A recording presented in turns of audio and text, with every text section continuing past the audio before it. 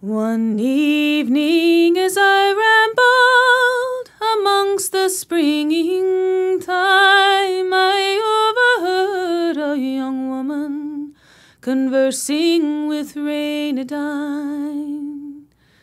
Her hair was black and her eyes were blue, her lips as red as wine, and he smiled as he gazed upon her, did that sly bold Reynadine.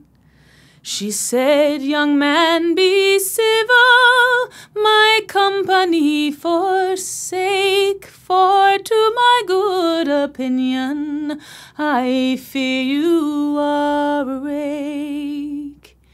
He said, "My dear, I am no rake, brought up in Venus' train, but I'm searching for concealment all from the judge's men."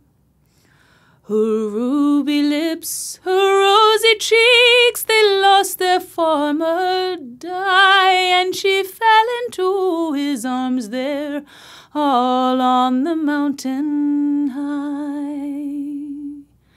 They hadn't kissed but once or twice, till she came to again, and so gently she asked him, "Pray tell to me your name."